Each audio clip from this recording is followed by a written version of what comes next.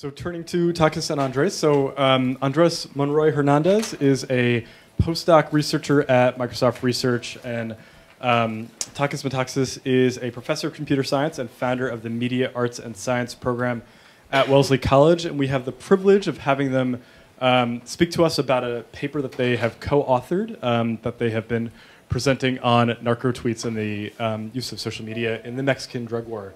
And so we're excited to welcome them both. I believe that they're open to questions throughout the presentation, so please feel free to interrupt. We want to make this a really discussion-oriented conversation as they share our work with us and lead a discussion. And the hashtag, so if you want to tweet about it, is #NarcoTweets. Welcome, Takis and Andres. Thank you. Thanks. Well, thanks, everyone. You don't have to clap yet. The topic of today is going to be this. We're analyzing how people are using social media in moments of crisis, in particular during wartime. And we focus on the case of Mexico. So I just wanted to say that this is both work in progress and published work. So Takis and I and our collaborators at Wellesley and Microsoft Research, we recently published this on a conference called ICWSM. But it's also part of this work is coming out in future venues as well. Actually, 2 papers. Yeah, 2 papers, yeah. So first of all, I just wanted to kind of set the tone of this conversation. And there's been a lot of debate about the role of social media in promoting or supporting civic engagement. So as you might remember, when the Arab Spring was in full speed, Clay Shirky and Malcolm Gladwell got into this debate about what was the role of social media and so on. So our hope is that this could add to this discussion. So I'm just going to give an outline of our presentation. So first, we're going to provide context of what is the phenomena that we are observing, and then we're going to dive deeper into the different analyses that we did of the Twitter sphere in Mexico. So first, the Mexican drug war. So first of all, I just wanted to say, that the drug war in Mexico is a slightly different concept than what we think of the drug war here. It's not just a policy; it's also an actual war. It's an armed conflict. So this conflict started around 2006, and some people, some researchers have said that the drug war should not be considered a domestic insurgency; that it should be instead classified as a non-international armed conflict. So again, trying to set the context of this, which is actually, we're talking actually about an armed conflict happening in primarily urban areas in Mexico. So again, to give some context, the numbers of people who have died in the drug war are contested, as you can imagine. But these are some numbers that were released at the end of last year. So there are about 60,000 people that have been killed. There are about 230,000 people that have been displaced because of the violence. And you can see here in this chart, how the violence started to pick up around 2006, which is when President Calderon took office, and he changed the policies and then the way he was going to fight the drug war. So you can see this is the rate of homicides per month, actually. So you can see how it kind of continues to go up and a worrisome rate. Now, just to give you an idea of what this looks like, crises in Mexico, in many cities of Mexico, are part of everyday life. There are shootings, there are grenade attacks, there are car bombs, all sorts of things that are happening in people's neighborhoods, in the streets, etc. It's not just in some areas of the city; it's generalized in many different areas of the cities that have this problem. So again, crises are part of everyday life. And now, the war is not just a war of, bullets, it's also a war of information. And, there is a lot of tension around, what kind of information can and should be released. Typically, when there are emergencies in a country like the US, you have situations like this. If there is a shooting or if there is a natural disaster, there is a government and this is a role typically known as the public information officer. And these are people who are, part of the government and part of the kind of emergency response team that tries to talk to the media. So we have these 2 kind of elements of the information flow during crisis in places that are not at war. However, in Mexico, as we see in this report on the Washington Post, journalists, the media is not able to do the job. And here I'm going to quote, it says, "Fearing for their lives and safety of their families, journalists are adhering to a near-complete news blackout under strict orders of drug smuggling organizations and their enforcers who dictate via daily telephone calls, emails, and news releases what can and cannot be printed or aired." So again, the challenge here is that the journalists cannot do their job because they're being threatened by the cartels and sometimes even by the government. Similarly, the government itself also is a victim of this news blackout. And here I'm going to quote again. It says, the news blackout extends to government officials. And then they mention the case of Nuevo Laredo. In the city of Nuevo Laredo, the mayor mysteriously disappears for days and refuses to discuss drug violence. The military general who presides over the soldiers patrolling the city does not hold news conferences, issue statements, or answer questions from the media. So this is kind of the environment in which this is happening. So if you think of the image that I showed before, where you have the government and the media, you can see that both of these entities, both of these institutions are weakened by the war. Now, social media has played an important role in this information war, as we called it, and I'm going to describe why. First of all, internet penetration in Mexico has increased dramatically in the past few years. So now you can find internet and tacos at the same time. The number of users in Mexico grew from 17% of the population to 34% of the population in 2010, and now you can imagine it's a lot more. Now, in terms of social media use, 61% of those internet users are users of social media sites, from Facebook to Twitter to YouTube, et cetera. Of those people who use social media, about 20% are active participants on Twitter. And in fact, I just saw a report from the Oxford Internet Institute from last week that showed that Mexico is the 5th largest country in terms of Twitter production of knowledge. So that's the environment. And so when you have this intersection of weakened institutions, the media and the government, you have increased violence, and you have an increased adoption of social media, what you have is the following. We started to see tweets like this one. I'm going to translate this to English. So the tweet says, caution on Lázaro Cárdenas Avenue around El Paseo. People report a recent risky situation, which is a euphemism for a shooting or a grenade attack. And then they add these hashtags like MTY follow. MTY is the code for the airport of the city of Monterrey. And then follow, kind of an invitation to follow this hashtag. And then also risk Monterrey. And then a timestamp that some people add to their tweets. So what we are seeing is that people are using Twitter as a way of alerting other people of which areas of the city to avoid, what is happening in the cities, because the media either is not reporting this, or when they do report it, they report it at such a slow pace, and they wait for many hours or even days that it's no longer useful information. What a lot of people do, a lot of the people that I know in some of the cities in Mexico, for example, before they leave home or before they leave their office, they check on Twitter on which areas of the city to avoid, kind of like a traffic report. So that's what we are seeing. And I just want to make sure that we understand that Twitter is just part of an ecology of different information systems. It's not the only one. It's the one we studied in this case. But there is YouTube, there is email, there is Facebook, and there is also traditional medium like the cell phone, even face-to-face communication, as well as the media. Despite the fact that it's being threatened, there's still a lot of journalists who are doing their job, or at least try to do their job. So just want to make sure that that's what we're studying, but it's also part of an ecology. Now, what we did is we looked at 4 different cities in Mexico where this intersection of high violence, high internet penetration, and weak institutions happen to converge. So the first one is Monterrey. It's a city of the size of the greater metropolitan area of Boston. It's 4 million people. Then there's the city of Reynosa, which is a border city. Then the city of Veracruz, a city in the Gulf of Mexico. And the city of Saltillo, which is very close to Monterrey. So just to give you an idea, the city of Boston, just the city of Boston, is about 600,000 people. The greater Boston area is 4.5 million people. So just to set the dimensions in your head. This is where the cities are located. Number 1 is Monterrey, 2 Saltillo, 3 Reynosa, and 4 Veracruz. So what we did is we looked at, first of all, we wanted to understand, how many tweets are there. We've been hearing and seeing on Twitter that there are people doing this, but we wanted to get a sense of how many of these tweets there were. So we looked at all the tweets that were posted from August 2010 until November 2011, and there were about 600,000 tweets posted with particular hashtags. So each city has organically developed hashtags that are used to report the violence. So we look only at one of those hashtags per city, and this is the numbers that we got. There are more hashtags that emerge, and people compete for attention on different hashtags. But just to make the analysis simpler, we looked at one hashtag per city. So again, Monterrey, Reynosa, Saltillo, and Veracruz.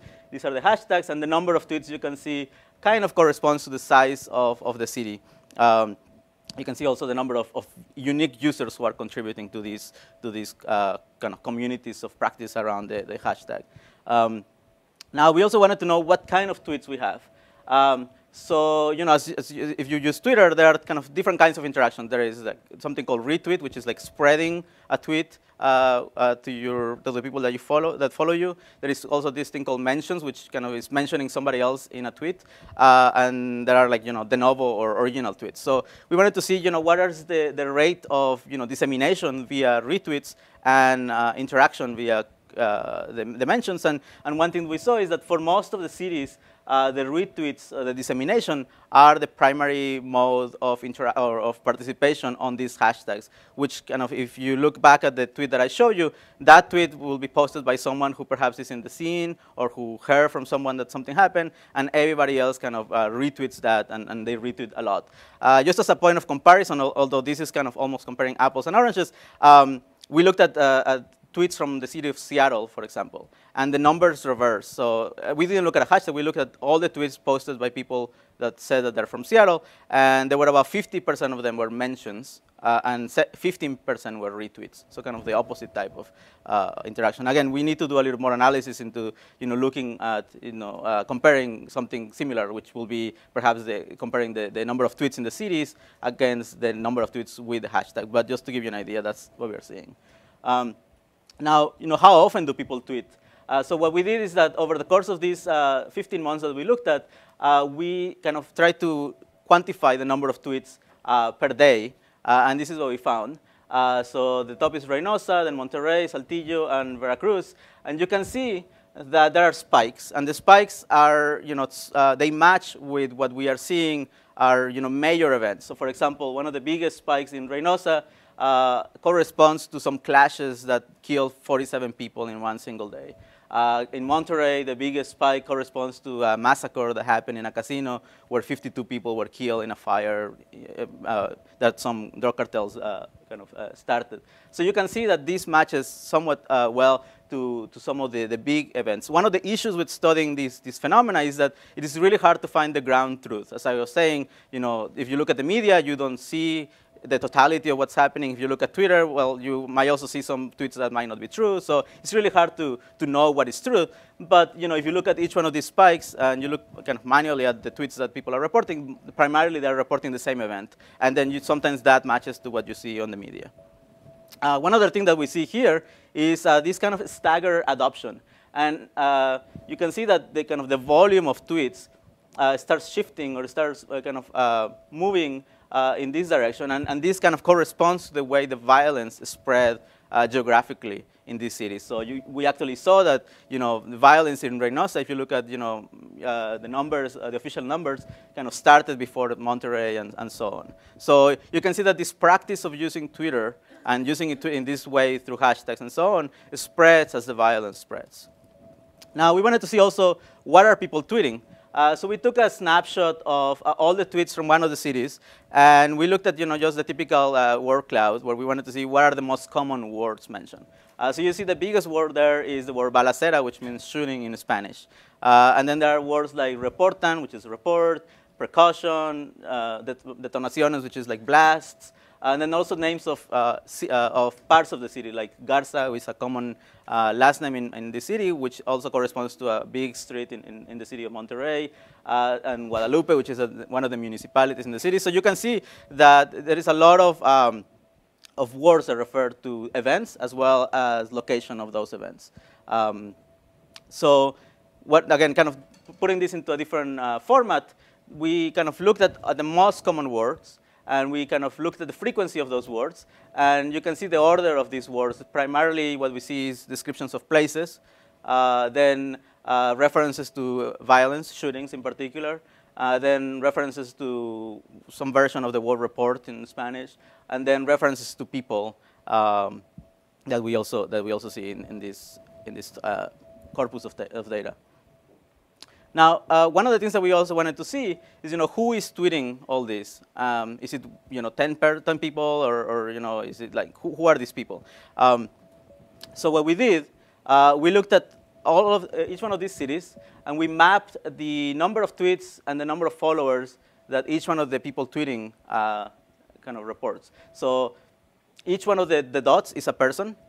So for example, if we look at this person, you will see that they have like 10 to the, I think it's 10 to the 3, which is like 1,000 tweets, and then 10 to the 4, about like 10,000 followers. So you can see that this is, basically what we try to identify is different groups of people. So these are people, for example, that tweet very little, but have a lot of followers. And this is important because it helps us identify different kind of groups of people. So, again, this is the group of people who tweet very little, but have a lot of followers. And this is the group of people who kind of tweet an average number of tweets and don't have that many followers, the average citizen.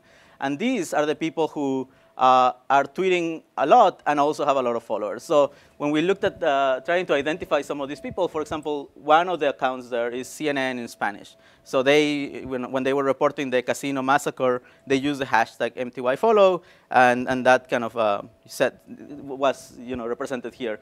We grabbed the number of tweets at the end of our kind of computation, and also the number of followers at the end of the kind of the sample that we did. So it's possible that some of these people started with 0 followers, and then at the end they had many followers. Then these are the average citizens, and then what we call the curators. And basically what the curators are doing, they are spending a lot of time on Twitter. They're browsing through all the tweets that they read with the hashtag of their city. And when they recognize that multiple people are reporting the same thing, they broadcast this event to their followers. So these people gain a lot of reputation for doing this. And as you can see, they have a lot of followers. Some of them have like more than 100,000 followers and so on. So they're very influential or very powerful people in the Twitter sphere in their city. They have a wide reach, and also people kind of trust them through their follows. So we try to identify some of these people, and it's really hard to talk to them. As you can imagine, the situation in Mexico is quite complicated, and there's been some attacks on people who are on social media. So they're very careful of who they talk to and what they talk about. So we reached to a couple of them, and not many replied, but 3 of them replied, and they accepted to be interviewed. I interviewed them over Skype. So one of them over Skype, the other one over kind of a chat, live chat, and the other one through email. So I'm going to focus on 2 interviews that I did. One with Angela. This is a fake name, obviously. And the other one with Claudia, also a fake name, fake photograph. So basically, Angela, in this case, is a woman who, well, at least self-reports as a woman, who has 25,000 followers. She has tweeted 35,000 times. She spends, according to her, about 15 hours per day on Twitter, which is quite a lot. She's in her early 20s. And then Claudia, she has about 30,000 followers. She has tweeted about 60,000 times, a lot more. And when I asked her how much time do you spend on Twitter, she said many hours. She didn't say exactly how much. And she didn't say what her age was. One of the interesting things is that a lot of the people that are in this kind of curator category are women. I didn't kind of examine that in a lot of detail, but I thought it was interesting that a lot of them are at least self-report as women. All the interviews were conducted in Spanish, and I'm going to present to you the translations of this. So if there are any mistakes, this is my own mistake. So first of all, I asked them, how did you get started with Twitter? So Angela, for example, she said, it was through a friend. And then she said, her friend said, you have to go to Twitter. It's so cool. She joined around 2009. For Claudia, it was a little different. She said, I joined by chance. I heard on the radio about how celebrities will interact with their fans. And she also joined around 2009. You can see the power of Justin Bieber perhaps being placed here. Then I asked her, how would you describe your role? And Angela said, I'm a journalist. And then she says, it is as if I was a war correspondent on social networks of the war we are living in Mexico. I thought it was a kind of nice quote. She calls herself a war correspondent. For Claudia, she kind of insists a lot on her role is that of another citizen. She kind of tries to not be or at least during the interview, tries to not be kind of a protagonist. As she says, I'm just another citizen. But also, she says that people tell her that she's like their angel for looking after them. So a lot of her followers, they ask her, oh, I'm leaving work. Is this street safe or not? Or, they have this established relationship over the course of several weeks or months that they kind of interact. I also wanted to learn about their motivations. So the motivations kind of came not out of a particular question, but out of the whole discussion that we had. So for Angela, for example, she says, I consider this as a community service, even though people might laugh about it. And she kept insisting on this, like, it's something really serious, but at the same time, maybe my friends are making fun of this, or, even though you might not think it's serious enough, it is actually serious, and I think of it as a altruistic kind of participation. And for Claudia, she actually referred to the word altruism. She said, tweeting is an altruistic community service. So kind of you can see the similarities in the responses. And then I also asked her, what are their sources? I really wanted to know where they get their information. So for Angela, she says, not all the information comes from Twitter. There is a lot of people who know what I do.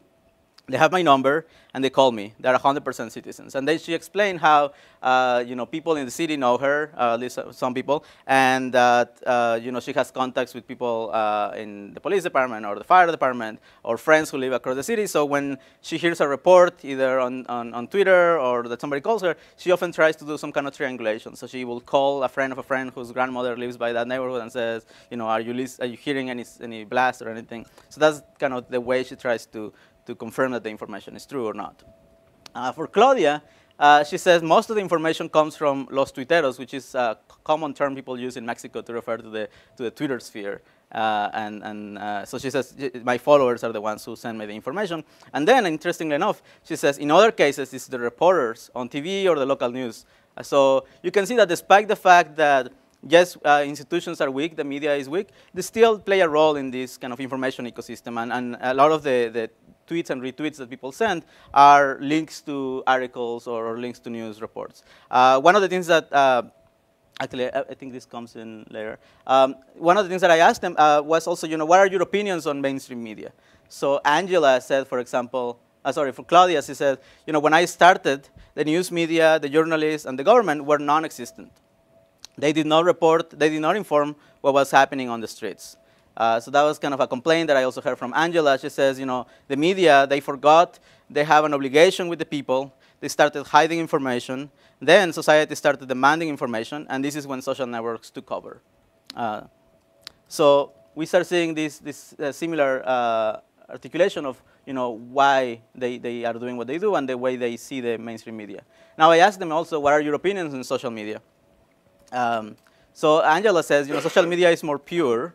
So for example, she says, when a piece of news gets to TV or newspaper, it gets mishandled. She often talked about how she sees events and people report things, and then by the time these events are reported in the media, they get changed so much that they're not truthful to what actually happened. So social media, she claims, is pure. Similarly, Claudia says, social media is very important because of the speed at which one can reach people and the veracity, and because it's altruistic. So again, kind of the purity of social media in a way kind of expressed in these quotes. So one of the things to note here is also that they do acknowledge that the media reports things, as I was saying, but there are two challenges with the mainstream media. One is the speed, and the other one is how truthful it is. Last, one of the things that I asked them, what will you change of this system, or what will you change of Twitter or social media in general? What are the challenges that you see? So as a designer of technology, I was really interested in this question to see what we could do. So one of the things that Angela said is that she's worried about people stealing her tweets. So she says, it sounds silly, but it's just that I am against the stealing of tweets. So I thought it was interesting because I've been doing a lot of work on intellectual property in a completely different setting, and I thought it was interesting to see this also happening in this space. For Claudia also, she says, I do not like that people often do not give credit in my retweets of my tweets. So from what they told me is that oftentimes somebody reads their tweets, and then they kind of copy, paste them, and then put them with a different timestamp on the tweet, not on the kind of official timestamp. So oftentimes what people do is that they report some event, and they add a timestamp on what time that event happened. So it's not necessarily when you're tweeting that, but when that event happened. And then apparently people sometimes change that to claim that they knew about this event earlier. So you can see that there is a lot of tension around the ownership of this information. And despite the fact that these people are altruistic and doing this for the greater good, they still want to get credit for their work. They still want to be recognized. There were two other issues around ethics and morality that they mentioned. The first one that Angela mentioned is that Twitter verifies accounts that harm society. So I asked her more about this, and what she said is that she sees that a lot of the Twitter accounts that are verified by Twitter are from mainstream media, a lot of media that she recognizes as harmful for society, and she kind of gets upset that Twitter is endorsing this. Now, if you ask Twitter, they will say that verification is not endorsement; it's just a way of avoiding duplicity or people claiming to be somebody else who they are not. But from the eyes of these people, at least this person, the verification is actually a seal of endorsement. Similarly, for Claudia, she complains about the quality of the hashtags, of the trending topics. And she says that the ones that are promoted are often insulting. She says how some of them are demeaning to people or racist or whatever. And again, if you ask Twitter, they will say, trending topics are completely an automated process. It's an algorithm that does this. However, these people are saying this is a kind of some sort of endorsement. Now, one of the interesting things about the curators is that these are just two of them, is that these phenomena started to be recognized in the community outside Twitter. So there is a group of people in one of the cities that we looked at that started a nonprofit organization called the Center of Citizen Integration or Aggregation. And basically what they did is they tried to replicate what the curators are doing in a more official way. So they have offices, they have phone numbers, they are public about who they are, and they basically are trying to aggregate all the information from Twitter, from even short messages to phone calls, etc., and put them on a map using this system called Ushahidi that was developed in Kenya. So this is a really interesting development where now kind of people are taking this kind of user innovation that they've seen on Twitter and kind of implementing it into a more formal process. And then we start seeing this spreading to other places as well. So now I'm going to let Takis explore and explain to you some of the analysis that we did of the retweet networks of some of these curators. Thank you. Yep. Good afternoon, everybody. I am a computer scientist, and I knew about the drug war in Mexico, but I did not have a particular interest in diving into it and trying to find out what was going on. However, I have an interest in another issue that has to do with trustworthiness of information we receive. How do you know what you know? How do you verify the information you're getting? And I've done some work looking at the way that the discussion about politics in the United States is being shaped. So when Andrés last year told me about the collection of tweets that he was getting from there, I jumped into it. I said I would like to see it, but he says, well, they are anonymous, which made me even more curious. Can anonymous accounts actually get any trustworthiness, any traction? And why on earth would you ever trust somebody anonymously, in particular when it comes to have your life depending on the information you receive? So that was kind of mind-boggling. So we started analyzing, and so I had two problems. First, that was the collection that we got was huge, was in the hundreds of thousands of tweets. I don't want to read that many tweets. Number two, I don't speak Spanish. That was a serious problem, of course. So I thought, well, as a computer scientist, maybe we have some tools that would like to see. So I started looking at them as a computer scientist. What you see here is a graph, and this graph represents the mutual friendships between members of a particular group in a particular city that we will call Greenville. It was thankfully, a very early decision that we made to use anonymity as well in everything we were doing. That the question was that, yes, these accounts are anonymous that we're dealing with, but if at some point somebody finds out about some of those, they can be exposed, they can be in danger. So let's go with anonymous. So we did that. Now, this graph, interestingly enough, I did not do it in purpose to look like a human brain. It does, with 5 regions colored. I will explain. There are 3 different parameters drawn here. The first parameter is the proximity of the nodes.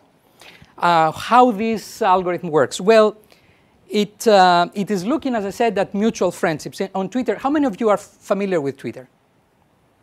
So not everybody. In Twitter, it's not exactly like Facebook, in which the moment you become a friend of somebody else, they become friend of you.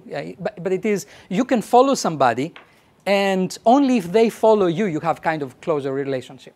All right? So mutual following means a greater degree of friendship. So we looked at that particular city's Twitterers and see how much friendship, mutual following that is, was among them. Whenever you see two nodes close by, means that they are connected by many other friends. And when you see them far apart, they are not connected by that many friends. So that was the proximity is one of the parameters. The second is the color. And the color is given by a different algorithm. This is an algorithm that tries to find subregions which happen to have more often connections between them than outside of this subregion. For example, for all of us here, if we were to draw a similar graph, those of you who happen to work on the same project and you get to see everybody every day, you will eventually get the same color versus others who are working on different projects. So in this one, it seems like we have like 5 different, at least, subgroups connecting. Actually, we do not draw in this graph every friendship, but only those that they have at least 75 mutual friends. And the third parameter is the size of the node.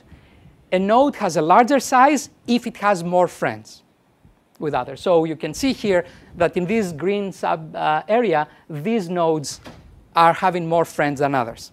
So again, you get this, and you do not know anything yet about what they're talking, but you say, well, I can see communities in there. I can see that the communities are actually cooperating. They have this kind of friendships that you can do. To compare this against, let's say, the friendship you could find in the US of people tweeting about political issues. You will not see anything like that. You will actually see at least 2 different groups of people kind of tweeting. As a matter of fact, we have drawn that in another place, and actually you can see, the Democrats here, the Republicans here, all the liberals and the conservatives, and if you were to color them within the conservatives, for example, you would see a subgroup which would be, say, the Tea Party. And all of this you could essentially extrapolate just by looking at the way they behave. So that was one interesting thing, made us look even further into that. The second thing that we looked at is the pattern of their communication, in particular the retweeting. For those of you not familiar with Twitter, retweeting is when you are transmitting the very same information without changing an iota. You just get a message and you send it to your followers, to those who are listening to you, and this is not yours. This is an act of trust in the information you're receiving in some sense. Somehow you want to inform others that you are believing that this has some value. It's not happening 100% of the times, but most of the time that's what happens. Again, if you were to see the political system, you would see something similar. So here is what we see. There are some clusters far away from the others. These are clusters we found out when we look closer to that they're referring to events like musicals or some kind of a cultural event that people were talking about, or famous personalities on TV and stuff like that. However, by and large, there is a very strong cluster in the middle, and the size again means who is being retweeted. So think of that as the PageRank algorithm that works on Google. Whenever you do a search on Google, the first few things that will come up on your web page are likely the ones that Google believes are the most important. We are drawing the very same thing here, and one of these nodes becomes particularly large, means that this node is being retweeted like crazy, and we have some smaller ones, 13, that they're kind of larger than the group, but some of them they're quite larger. This is the picture throughout the period we are observing. All right? A project that we currently work in is how the shape of this communication is shaped over time. Were always people retweeting this node all the time or not? So that's the kind of thing that we got. And again, we have not read anything of the tweets. However, these big nodes attracted our attention. Why on earth people tweet this node so much. All right, so we decided let's take a closer look at this node. Oh yes, I supposed to show you this when I was talking. So here is what I was talking about. All right, we started looking at this particular tweeter. We call this person Alex. We have no idea if it is a male or a female. We do not have any idea who's the real name of this person. We call this Alex. And so we show here in red the tweets of this very person, and in blue the tweets of the community that they mentioned this person. So it's not surprising that the blue lines are much larger because the community essentially is referring to Alex much more often than Alex can do it by himself. Make sense? And so a little investigation here is important. You see a graph like that. What does it tell me? Well, first you see the spikes. You wonder why you have the spikes. That's a curiosity. You need to dig deeper. However, you also find that there is a correspondence between the spikes of Alex and the spikes of the followers. So somehow the community is following or is in sync with Alex, whatever it's doing. However, there is another pattern that we notice that we find particularly interesting. If you look overall, how much Alex is talking about in this first period versus later on, you will see that Alex is becoming kind of more quiet down the road. He is talking less, which is weird. The sampling we have gotten is always with the same mean, so it does not explain why at some point Alex starts talking less. His followers also start talking about Alex less as time goes. And interestingly enough, the separation between the two regions comes with a huge spike for Alex. So we look at this and we say, wait a minute, we're told something here. Something is going on because Alex changes attitude and the community changes attitude, and that happens after the community has a huge interest in Alex. All right? The deficit of not speaking Spanish, it gets more and more severe there. But we thought maybe it has to do with particular events that are happening. So in particular, as Andrés said, balacera. This is about shooting. Let's see how what people are talking about corresponds to shooting events. Maybe that explains everything. And here is the interesting thing. We have divided the people who talk on Twitter in 3 groups. Those who will talk only rarely. They have altogether less than 5 tweets. This is the first picture you see here in blue. And next to it, we have the tweets referred to balacera in purple. And an interesting observation right there between these two is that blue and purple are quite correlated. When one goes up, the other goes up. When one goes down, the other goes down. So these people who rarely talk, by and large, they might be talking about shootings. That's interesting. Now, we go into the next group. This is the green group, which is the group that's talking a bit. These are people that they had 5 to 100 tweets. And indeed, we see that in the beginning, this group, the green group, follows what balacera is doing. But from a point later on, they're talking more and does not always follows the spikes in balacera. So this group actually is interested in something else after that. And to make things even more suspenseful, those who are talking a lot, they have 100 or more, which is the blue, which you see them very low in the beginning, here are talking a lot. And the other observation is that the change, by the way, this dip is just meaning really that we don't have data for that particular date. It's not, if you were to just follow the lines, you would see that the transition is smooth. It's not like things are going suddenly dead and then going up. So the dates that we see here correspond to the dates that our friend Alex was talking before and after. So the whole thing becomes really darn interesting, and we realize that something is happening in the community. Around that time, those talkative people talk even more. There is an interest in Alex, and after that, the interest in Alex persists for a while. The interest of the community persists for a while, but Alex is not participating in that. This is where we give in and we start hiring students who speak Spanish, and we start saying, okay, here is this time, these 10, 12 tweets. Tell us what they say, and so on and so forth. So instead of trying to read everything, we just focus on those that they have something interesting to say. And here is what we find. Here's what we find. Here's the picture I showed you before.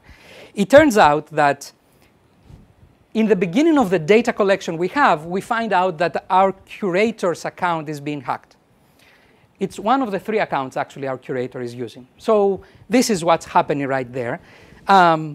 Why somebody would want to actually hack the account of that? It could happen accidentally, but from the tweets we realized it did not happen accidentally. We actually, beyond this data, we started going back and we find several repositories of tweets and we start sampling there. We find out that the tag that actually created all of this data was created about 8 months before these events. And it happened from a random person, somebody who cared about the community. But Alex started getting, using a lot of these hashtags in a very effective way. That is, people appreciated the way he was using it, and he becomes prominent. Suddenly he gets into the tens of thousands of followers. So people suddenly start following Alex. So we're thinking maybe there is some kind of animosity or jealousy towards Alex. We'll see what's going on. It turns out also that Alex is trying actually, is a rather idealistic person, because he's trying actually to create a larger event behind all of these things. He's trying actually to say, us Mexicans, as a big community, we have to do something about the narco war. Later on, we find that actually the attacks on Alex do not end. There is a fake Alex that starts ridiculing this guy and starts ridiculing. We find, however, that within a few weeks period, this account is being shut down by Twitter because the community starts reporting this fake account as spam to Twitter. And Twitter, has this kind of automatic algorithms that if a lot of people complain about a particular behavior, then they will shut them down. So here you have a community actually rallying around Alex to try to shut down this fake account. Pretty interesting. Well, what happened in between? We were looking essentially at the 8 top picks here to see what people were talking about instead of trying, just going with a surgical accuracy and you say what they were talking that day, what they were talking about that other day. It turns out that halfway in between, some major events were happening in Greenville. A lot of slaughtering is happening, and people are really getting really upset in between. So it turns out that Alex actually tries to do something about that, and it's doing something really major. It's trying to organize, in a very formal way, a group of informants. We found actually a large number, into the tens, in the dozens of accounts that they were created on the call, apparently, of Alex trying to give information. So all of this explains the role that Alex is playing, explains what he's doing, how he's doing it. There is, however, a major event that happens just before this spike. Alex is being accused as actually working for one of the cartels.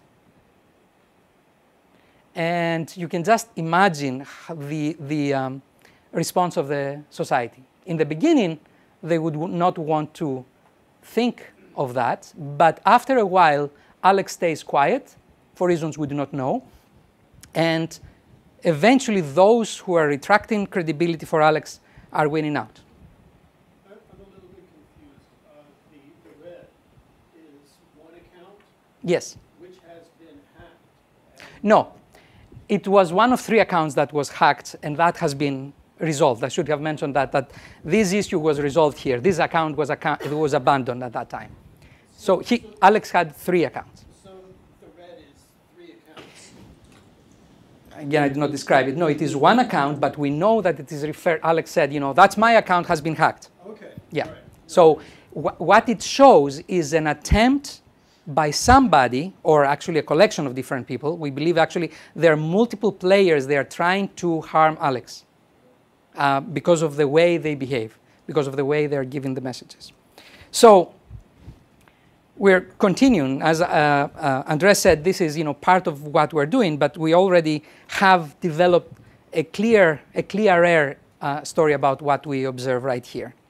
At that time, I think we should draw the summary, and maybe we could get together and start talking about the different things that we learned from this experience. Yeah, let's try to play it. First of all, just to sum up, what we're seeing is an increase of violence combined with weakened institutions, combined with higher adoption of social media, led to this kind of form of civic engagement on social media. And one thing that we also talked about was, how citizens form these kind of alert networks, almost like, reminds me of like birds, like some birds are chirping and then the rest kind of follows. And then we also presented how this practice spreads geographically as the violence starts spreading. And then, how this represents a new element in this kind of information ecosystem. And then we also presented this phenomena of what we call the curators, citizen curators, who are aggregating information, kind of like operators receiving lots of information and then broadcasting these alarms to everybody. And these curators are anonymous. They manage to get prominence, and they manage also to get harmed. It's a very interesting play here that we are observing, how an anonymous can come up to some prominence and being harmed, because anonymity is not always helping you. Although I must say that for the interview, the people that I interviewed, one of them, it's actually not anonymous. She actually puts her name out and her photo, and when I asked her if she's worried or not, she said that she's not worried because what she's reporting is kind of like factual information. Things that if there is a shooting outside the street here, lots of people will know it. So reporting that she considers is not a problem. While the other people are very anonymous and they try to be, they try to hide their real information. But I bet it's not Alex. And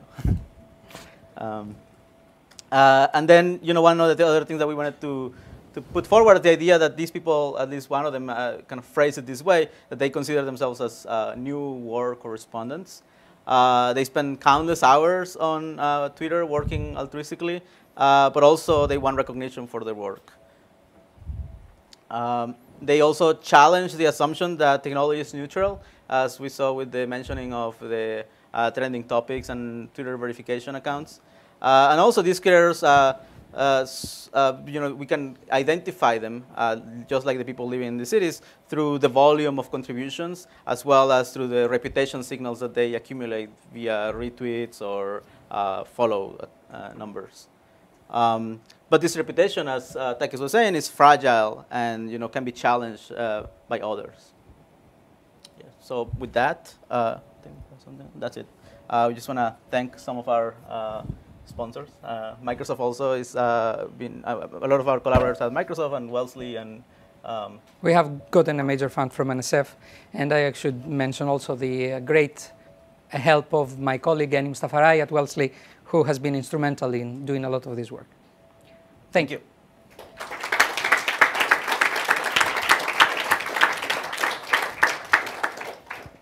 So we're open for questions, if we have time.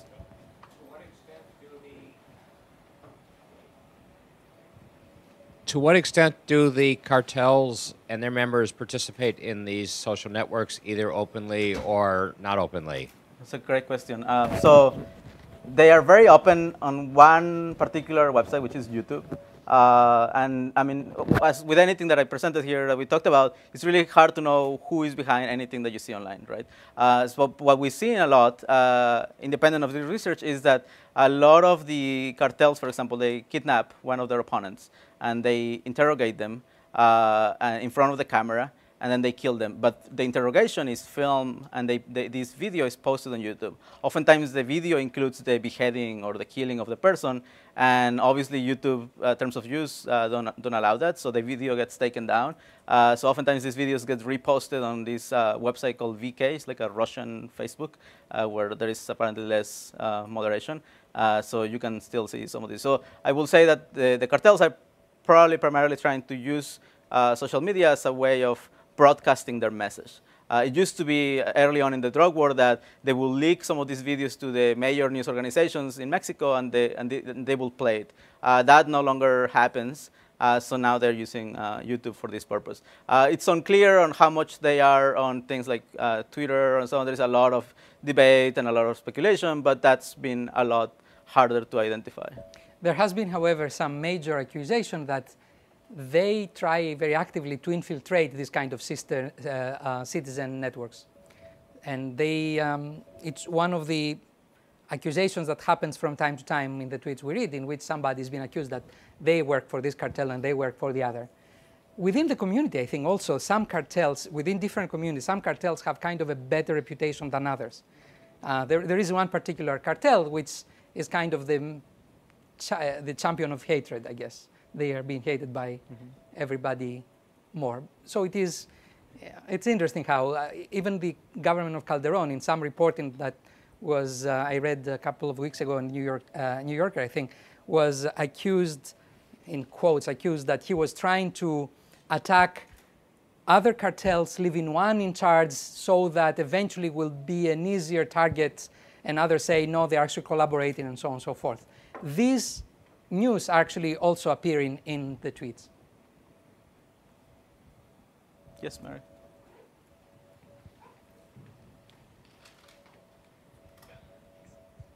Thanks for the presentation. The question I had, it's incredibly provocative and persuasive for me to think of a community of actors who are really looking out for each other. And then the curmudgeon in me wants to be a bit more cautious and tentative about calling them a community, and particularly in terms of interpreting retweets as a reflection of community and notoriety within that community, or recognition within that community. So could you just talk a little bit more about how you came to think of it so coherently or cohesively as community? Yeah, I can take that. So it is, the term community is actually a technical term when we are recognizing this kind of graphs. And it comes from recognizing a behavior in a subgroup which is more consistent within the group than outside. Given that all of these anonymous people, it's very unlikely that they know, the vast majority of them in person. Plus, we're talking about networks that they have, 50, 60, 100,000, followers. It's unlikely, humanly unlikely, that you know that many people, right, or even remember their faces. So it has to do more. We recognize communities more on the way they behave. That is, when willingly they're using the same hashtag to report. If you want to report something, you don't necessarily have to use a hashtag. You use a hashtag when you want to say, everybody who's following this hashtag, I want you to know what I'm saying. And that's how. It's through their behavior. It's not a community the same way, that you're getting outside in, Cambridge and you're thinking. In addition to that, I feel like at least to me, one signal of identifying a community is when members of a group identify themselves with certain name that everybody agrees on. So I feel like this term of los tuiteros, to me, in some ways signals this sense of collective group that they try to, or they feel like they're part of. I mean, that's kind of not universally used, but I feel like it kind of signals this sense of like we are part of something as a group outside the rest of the people who are not here. Yeah.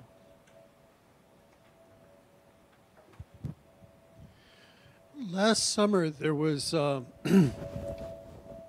my understanding, anti-violence movement throughout Mexico that was triggered by social media. And I'm wondering if you studied any of that in relationship to the Twitter sphere. I've been aware of that movement, of course. I have not studied quantitatively or qualitatively as much as this one. That movement was primarily driven by this poet whose son was killed and was kidnapped and killed. And so there was a big effort around this kind of like basically people who had been victims of the war. They came together and they formed this no more violence kind of movement. They went around the country, talking to victims and so on. So I think social media play an important role in making this movement more visible. But I think the kind of face-to-face interactions and the kind of the fact that they are part of the same, they're victims of the same crimes, they brought them together much more than social media will do. But I think social media play a role in kind of making this a lot more visible in outside Twitter. So I don't know how much you can claim that social media caused that movement as much as you can say that the movement was helped by social media. Was there any reflection of that in the tweets that you studied? Well, so actually, yeah, so for example, Alex, the hitter that Takis looked at, this person started a website that is all about, bringing Mexicans together against violence and so on. So there is a lot of rhetoric in all the tweets that we've seen of this idea of like not only reporting things, but also complaining about violence. Oftentimes the complaints go, people who are complaining about their governor or the president, or sometimes these people are saying things like, we should stop waiting for the government to do something and we should organize ourselves and do something. It's really hard to achieve much just on social media. And actually, one of the interesting things is that I think part of what we're seeing in the past few weeks in Mexico during the election, this movement organized primarily by students on social media trying to fight what they perceive as an electoral fraud, I think part of that kind of drives on the similar practices that we start seeing, that we saw in these different cities around violence. So they see kind of the usefulness of social media to bring their message to the forefront.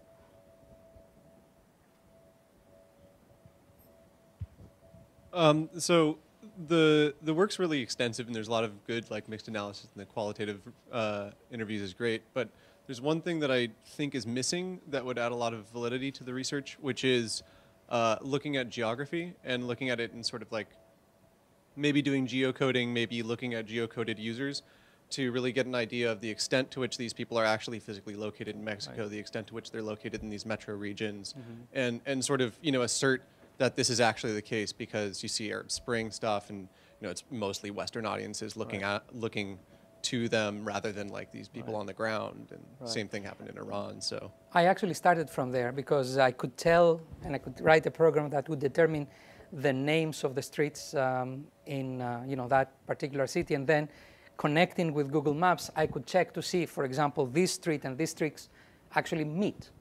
Is it a fictitious, or it is? All of these accounts, by and large, do not report location. A few that report give you location, the middle of the Atlantic Ocean or Norway or the North Pole or things like that. They do not have their geolocation on. However, I stopped doing that because I never found in the beginning any fictitious location in the cities we were seeing. So it seems like they were reporting about these cities. Then very often they would also post a picture, and then I could take a look at the picture and see who else was reporting. When you have many people retweeting the same information about a location and about a city, it's very unlikely that this is not there. Yeah, I will add to that there are a couple of signals that you can identify as kind of being that they represent that these people are actually in these places. One, again, is the language, the locations, as they mentioned. Unless you live in the cities, which I have a lot of familiarity with these cities, I know that these locations actually exist. But I agree that there's a need for a more systematic analysis of how much of these tweets, how many of these tweets actually come from Mexico. But from just kind of anecdotal evidence that we've collected through reading tons and tons of tweets, it does seem like the majority are actually from Mexico. And one of the challenges Takis mentioned is that it's really hard to find location on tweets. So first of all, the number of geolocated tweets overall on Twitter is less than 0.1%. It's really, really small. The other thing is that the location that people set on their profile, oftentimes it's not the real location, or sometimes they use a different version of that location. So for example, Justin Bieber's heart is one of the most popular locations on Twitter. So it's really hard to identify that. But You can use Google's API or Yahoo's API to get up to about 45 to 60% hits. And but not for our group. Oh. Not for our group. Our group is not reporting. We were looking at the case of Tijuana at one point and getting upwards of that, but we can talk about that later. I mean, if you have some suggestions, we'd love to take them. Yeah.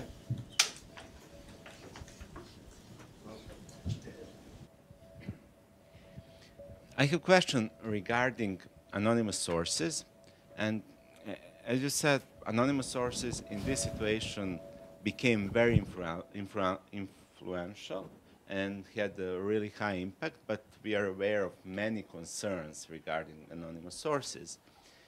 So there could be many problems with them. So do you have any conclusion regarding the regulation of anonymous sources in general in this situation, and how do we keep the quality of anonymous sources? And can you see any perspective of use of anonymous sources in future? Can we believe that we will have anonymous opinion makers in future based on this example? Yeah, I can take that. So for the anonymous sources, it's different when you're looking at your own Twitter account and you receive an email, a tweet from some anonymous person, and different when hundreds of thousands of people, or maybe thousands of people actually look at the same thing and they decide to rebroadcast this information. The chances are that the more you throw this kind of crowdsourcing principle on the problem, the more human eyes look at this information and decide to broadcast it or not, the more likely you are that there is some validity with information you are getting. The person who's giving the information, the anonymous source itself, slowly gains reputation. It's not that if you start an account right now and you start tweeting about, say, narco wars, pretending you're in Mexico, you will have an audience right away. It's very unlikely that you will have very quickly. Somehow the community, and I'm using it in the previous term, has to accept that you have something valuable to say and report your information. So one of the things that we found is that we find things about confirmations and non-confirmations. Somebody says, yeah, I confirm that there is this thing happening right there, and I do not confirm. We do not find too many of the non-confirm in there. So for cases like that, you will never be 100% sure. In a few cases, as I said, we try to verify as much as possible with the surrounding information, with the surrounding location or description or the picture, stuff like that. But it seems that when thousands of people think that this is worth rebroadcasting, and they're not robots, it's not like somebody wrote a program to just broadcast like that. I have many reasons to believe that. Then you have some validity. That's my short answer.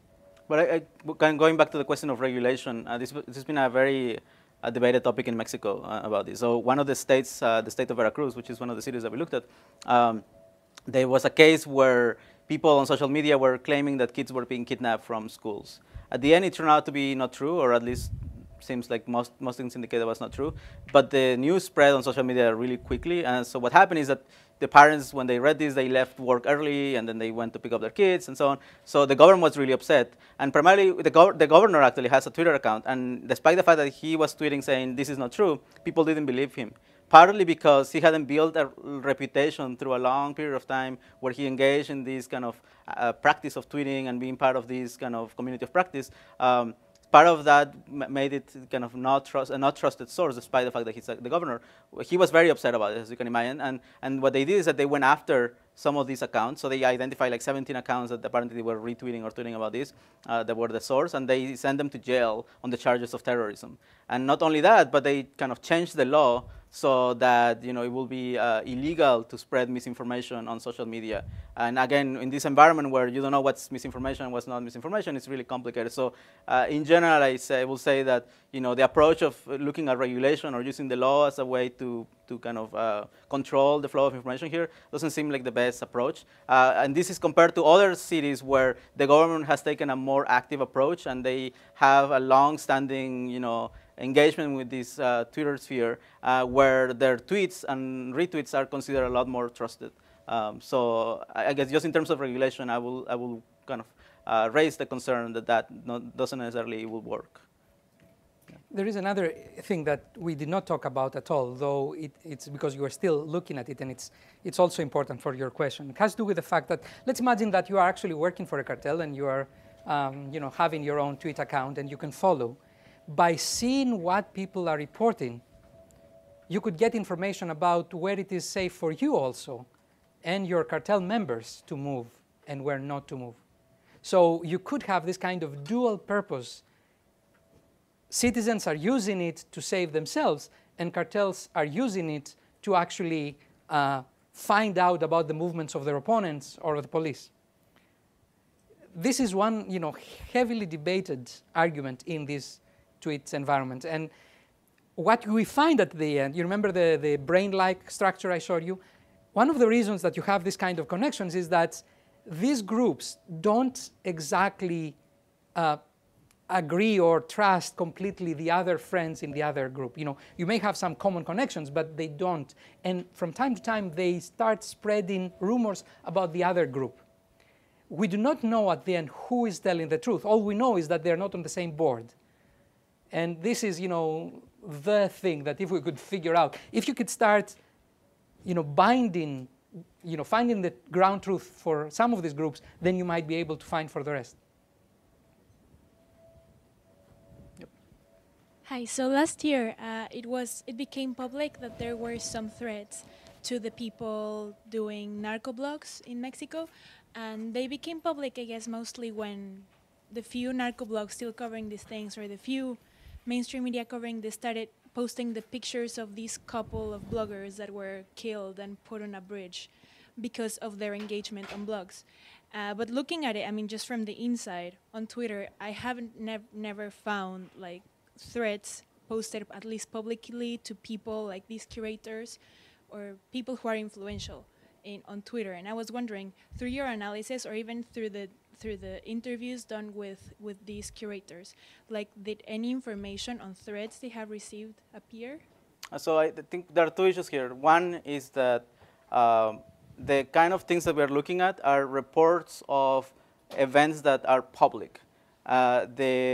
The claims that people have been killed for tweeting or for using social media have actually been related to the use of other websites, not Twitter in particular, to pinpoint the hidden locations of the cartels. So I'm trying to make sure that we separate those two practices, and the one that we're looking at is the practice of reporting events and violence and so on, and that's a lot less, in some ways, dangerous than actually reporting where the cartels are hiding. And that actually is not as active on Twitter. So the fact that you haven't seen it on Twitter as much is because that doesn't happen as much on Twitter as it happens on other sites. So that particular case in Nuevo Laredo, where they killed 2 bloggers, was because they actually created a separate website where they kind of had a Google mashup of the Google Maps API, and they kind of help people pinpoint the location of the cartels. And the claim is that some of these people were killed, but even that is being contested. You know, there were 2 bodies found. Next to the bodies, there was a sign that said, you know, these people are killed for what they're doing online. Some people say that perhaps they were not actually the people involved in the blog, that they were just random people that they killed, and they were trying to kind of demonstrate their power. So it's very murky, and it's really hard to know what's true or what's not true. But in general, I will kind of separate these 2 phenomena, the one reporting violence that is public, and the other one reporting the hidden kind of information. And that's something that I'm personally not as interested in looking at, just because it's a lot more dangerous and more, it's a lot harder to analyze because it's just a lot more hidden. Yeah, I agree. Thank you for your really interesting presentation on your really interesting research. And I know you said that your research doesn't cover this, but I was wondering if you might consider talking a little bit about what you saw as the people who were curators presenting themselves as female. I don't know how news operates in Mexico, but I know in the U.S. it's pretty uncommon to have investigative journalists be female, particularly war correspondents be female. But females have historically been people concerned with kinship and civic and welfare of community. So I'm wondering if you could kind of talk to how social media might be involved in that. Yeah, actually, when I asked one of the curators, why do you think that a lot of these people are women? And she said exactly what you were saying, that women are more civic or more pro-social in some ways. That's what she said. And when I asked this question to other people also, they say that, well, they claim to be women just to gain status and trust, but they might not be women. So I think there is this play with gender there that is really interesting, and that I think will be really interesting to dive more deeper into that. Yeah, we're thinking exactly the same thing, because the overwhelming kind of fake names that you see there are women's names, and you wonder, are they really women? But I guess one reason is that women naturally might care more about that. The other is that if you're a man and you want to muddle the waters, you say you're a woman. Well, thank you very much. Thank you very much. Thanks.